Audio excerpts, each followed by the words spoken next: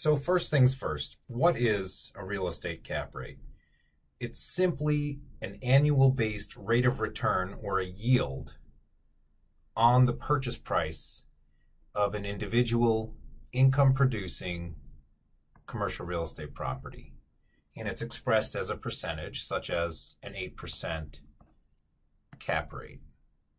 So this applies to all income-producing property types that you see here. And what we're saying for downtown office is these properties trade in the range of a 4 cap to a 6 cap. And so naturally there's going to be some that trade outside of the 6 cap range, meaning at a higher cap rate, and some potentially trading lower than a 4 cap.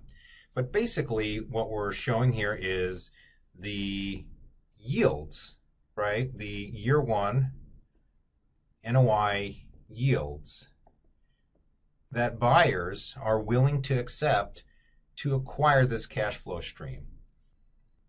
Let's take a look at some other data. This is coming from Real Capital Analytics for property or portfolio sales of $2.5 million or greater. So this is an illustrative data range from 2002 to roughly 2015 for the Atlanta multifamily market. So what do we see here in this data? Well, what we see is, generally speaking, apartments are trading in the 6 to 7 cap range.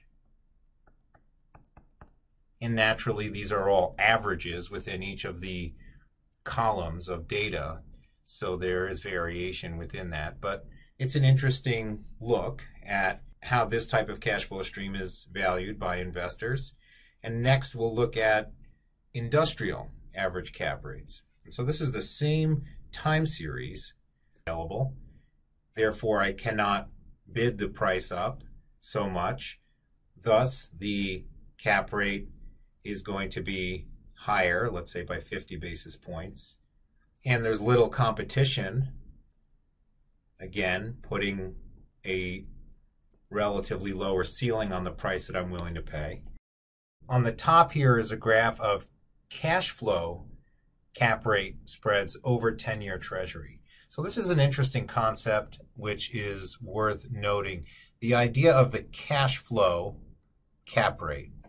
We've discussed how NOI can be defined in different ways and massaged to either include or not include certain things. We have an 80% LTV, and that's at a 5% interest rate, and therefore 20% of our capitalization is equity, and the quote-unquote required return for equity, which in the case of equity is a targeted return, not a promised return. Targeted return is 15%. If we were to look at this playing in a competitive context, so whatever value you end up solving to, if that value doesn't get you into the best and final round in your bidding for a property, then it's somewhat of a moot point. Now that said, always bidding the highest price only guarantees one thing, that you bid the highest price. It will remain to be seen as to whether you overpaid or not over time.